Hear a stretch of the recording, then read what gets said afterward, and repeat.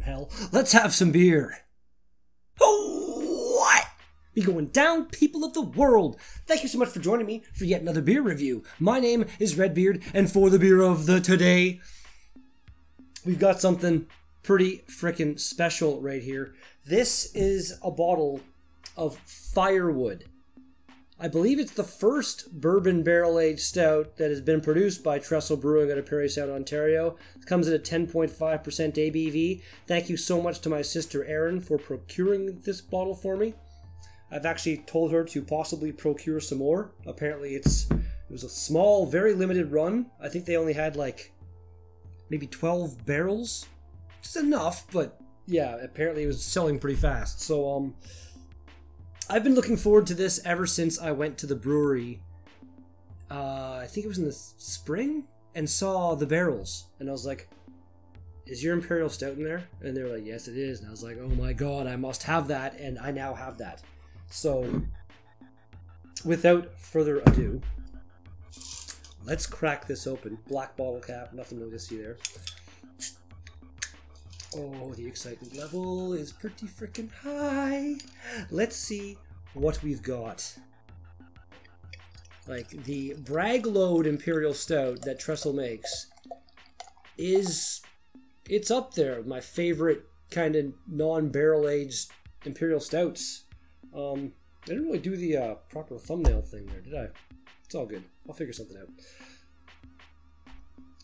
That's got some nice looking head to it. And I'm assuming light-wise, you're not going to get any light at all. No, not even around the edges. Nothing. Nothing. Black as the night. Yeah, the bourbon is coming through. I don't know what the bourbon, like where exactly they came from, like company-wise, but they came from Kentucky, which I believe is kind of world renowned for some of the best bourbons. Not a fan of bourbon myself, but when you do stuff with bourbon, oh yeah, that smells like just bourbon. Maybe with like a hint of coffee and a hint of chocolate. It smells potent. Let's give her a shot.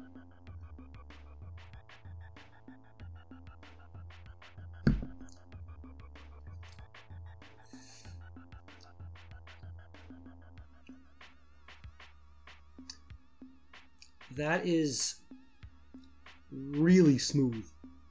Like my sister and her husband, my brother-in-law, I guess they had a bottle this evening as well, split between them, I think, and she sent me a text with a picture saying, "Holy crap, this is strong."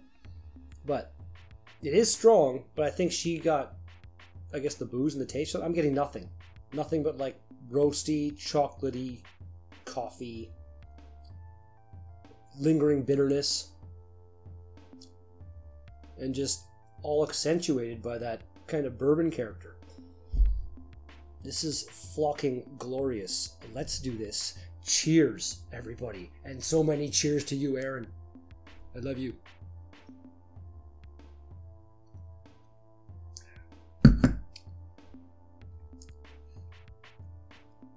The sweetness is really nice. It almost seems like it's got lactose in it or something. Water, malted barley, hops, and yeast. I can see the ingredients right here. 2019. That's all you need for a beer like this. It had the wax top. This is weird wax that you use, Trestle. I don't even know how to explain it. Like, once I finally got it going, it peeled off pretty nice, but the first little bit was like, no, you're not getting into me.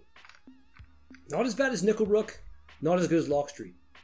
Like, just I don't know if you thought of it, but a little hint, kind of what they do at Lock Street. I've never seen anybody else do it, but before they dip the cap in wax, they have like a little piece of fabric, and they put it on top, and they kind of bring it down the side, then they dip it, so it has a pull tab. The most amazing thing I've ever seen as far as a wax top goes, and just, constructive criticism if you want to maybe do that next time. But TrestleBrewing.com will bring you to TrestleBrewing.com. Go there. Now, not so much now go there and sit in the patio. It's currently November 29th, so it's a little on the chilly side, but yeah, see, summertime, They've got a really, really nice patio, and then a whole other like beer garden, which is just basically a whole other patio down below. And they got this giant garage door they can open up, and yeah, it's a pretty nice place. It's done a lot for the city of Parry Sound. Like the people coming in, and like during the summer, packed, basically all day, every day. And they're making some really, really nice beers. Like there's this, there's the Bragg Load non-barrel aged version of this stout. They're 30,000 Islands IPA. I think the double is called the 60,000 Islands. I did like an on location review of that. Then they got their that hazy stuff they made. Yeah, man. Like Parry Sound, kinda alternate hometown of mine. North Bay. Grew up in Parry Sound, McKellar kind of area. But yeah, really, really happy for them. It's awesome. Then this beer is fantastic.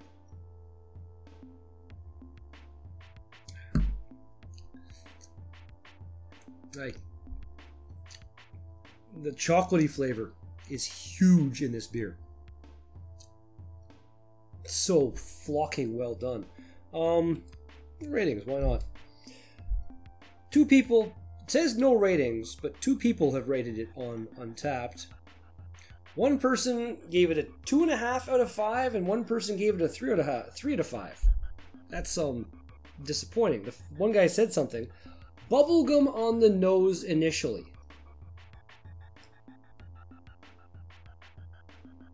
Not even the slightest hints of a thought of the indication of bubblegum. At all. Pretty one-dimensional flavor though. We'll buy one and put it in the cellar for a while and see what You didn't even finish. Jason C?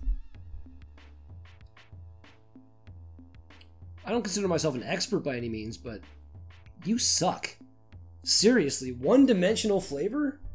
This has got so much flavor going on, and so many flavors. Like, I'm getting vanilla off of this as well.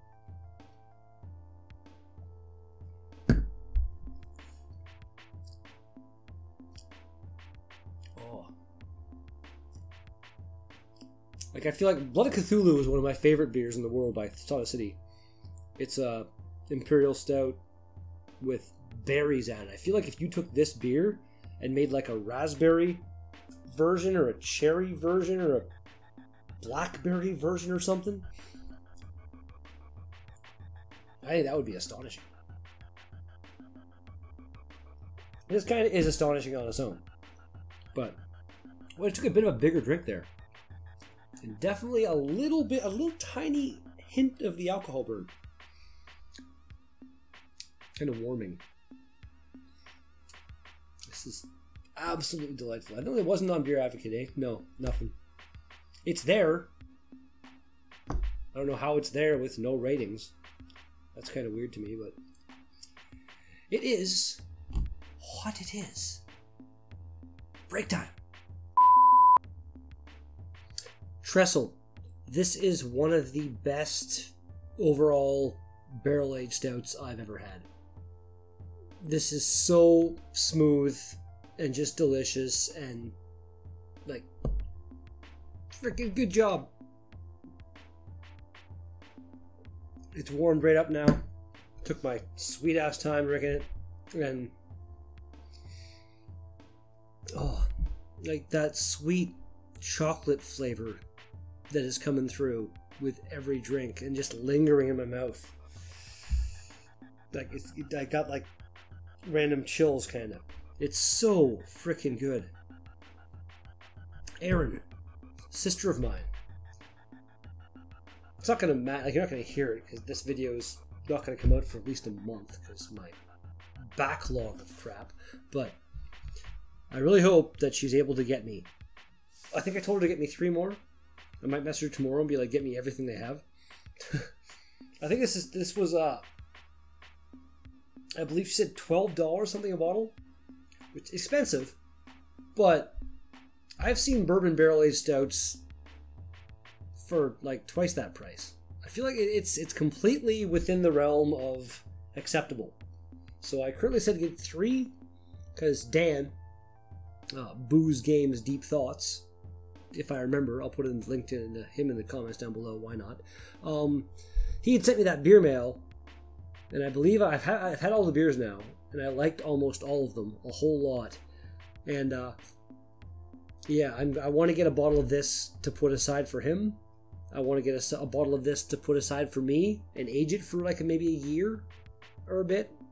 And then I want to get at least one more bottle just to drink, because this is fantastic. Fantastic stuff. It's still, it's a sipper. And it works just perfectly as that. Like I said, if you take a bigger drink, the alcohol kind of burn comes through a little bit, and you can get that warming. I mean, me personally anyway, you might not. The taste is subjective, flavor subjective, blah, blah, blah, blah. I can't say subjective. I keep saying subjective. There's no V. Well, there's one V. There's not 2 Vs. Oh my god. Trick number the last.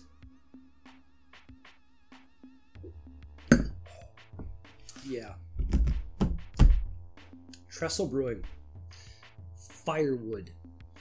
Your bourbon barrel aged version of Brag Load is a goddamn 10. Like there's no way I can't give that a 10 out of 10.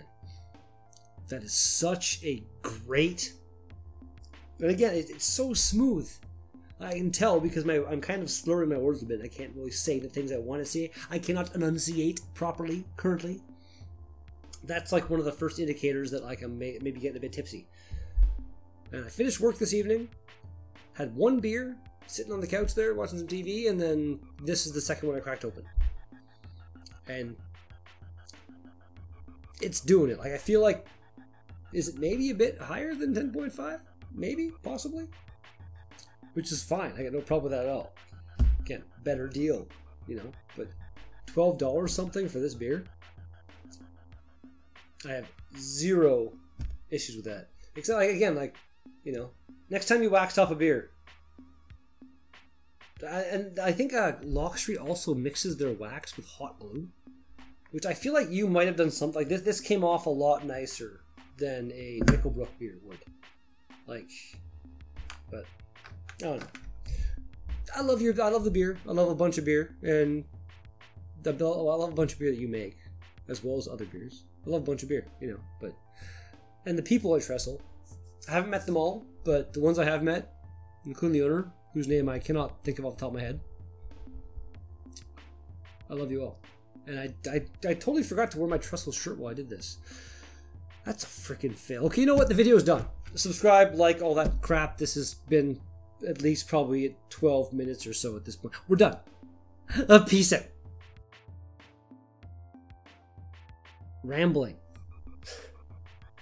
Sometimes I just start talking and then like I feel it's rambling mixed with maybe some ADD where like I go off on tangents and stuff, and then just I'm talking about one thing and the tangents make that one thing become a talk that goes on for like 15 minutes. Sorry.